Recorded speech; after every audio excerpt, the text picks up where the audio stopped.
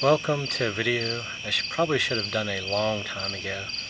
We're going to do a series on carp care. Now I'm going to go piece by piece, show off each piece of equipment, and then I'm going to show you everything in action from start to finish. I'm going to go out of order just a little bit. The first thing I want to talk about is an unhooking mat. This one is a tracker padded mat, a sanctuary mat. And you see it's very large size. And also has a Velcro flap to go over top. It also has a spot here for your knees. That way you can bend down and take a nice photo over top of the mat. Now I'll talk about the different types of mats later, but I just want to explain why they're important in carp fishing. Now, the first thing that I've seen a few newer people just not understand is right off the bat, if you have it dry on the ground, it's kind of defeating the purpose. I always have a little bucket with me. It's a collapsible bucket filled up with water. As soon as I set this up, I dump water all over it because you want this to stay nice and wet. Now this one is lucky enough, it has probably like a 4-inch padding the whole way around it.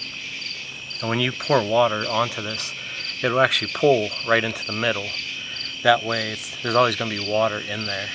If it's a hot day, I'll keep putting more water on as I go. Now the thing is, why do you do this? Number one, it's nice and padded. That way when the fish flops on the mat, it's not going to hurt itself and pull off any scales.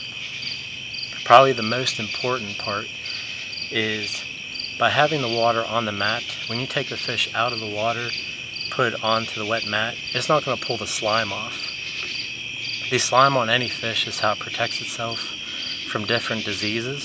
So if you basically caught a fish, put it onto the ground, whether it be grass, rock, dirt, or whatever, it pulls all that protective slime off.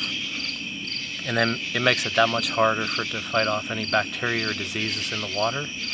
And it's just good practice, whether you be you're bass fishing, pike, muskie, whatever. But just like when I go bass fishing, well, when I catch one, I don't drag it across the ground. You pick it up out of the water, hold it up, put it back into the water. You don't drag it across the ground and pull the slime off. And the same is for carp and even catfish or whatever you're fishing for. It's there to protect the fish, and obviously since the carp is a lot bigger, you want to be able to make sure it goes in just as good as you've taken it out. So you want to always have your mat nice and wet. Have a bucket handy. You can have like a little container. It doesn't have to be like a collapsible bucket or anything fancy, just a plain old bucket. And let's say you're new into fishing. Let's say you don't have money for like a mat. They do make cheaper ones that don't cost as much. I know Tracker makes an eco mat. You can get even a yoga mat to start, or just something padded like a lawn chair pillow or anything, just something that you can make sure it's going to be wet and also padded for that fish. And then that way when you put it back in, you'll catch it again someday and it'll be in just as good a shape. Now the thing is, especially I fish alone a lot of times. Now let's say I catch a fish and bring it up onto the mat. Well, if I have another run, you don't want to really leave that fish there because it might just flop off. Well, that's where actually just had one raise up right now. I have the Velcro flap, and it comes right over on top here. That way it's going to hold the fish in place.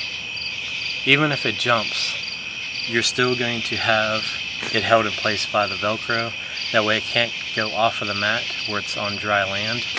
And then when I'm ready to take a photo, usually that's what I do. I run back, hit my timer on my photo, come back, hurry and pull the Velcro up, kneel down, lift up that fish, and take a photo. Now one thing I've been seeing some people just because again they are newer to the sport, you want to hold that fish low to the mat. A lot of times you'll feel it tense up, and right when you do, you can set it right back down.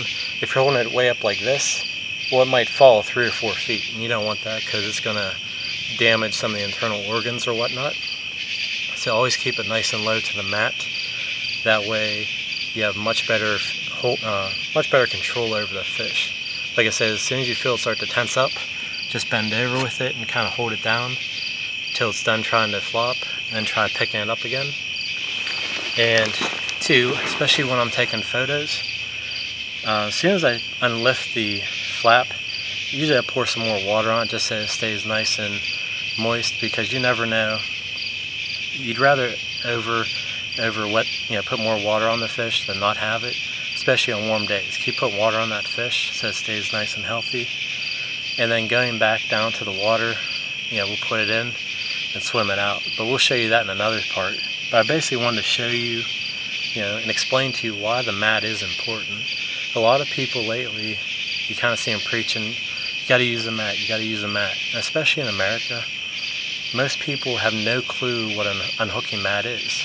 So if you see them fishing for the first time, instead of badgering them about them not using one, it's probably best to explain to them, hey, or suggest to them, this would be a good idea if you're into catch and release fishing, because it's really good for the fish. And that's the thing too, when you get a new person, it's better to help them out and be constructive instead of destructive.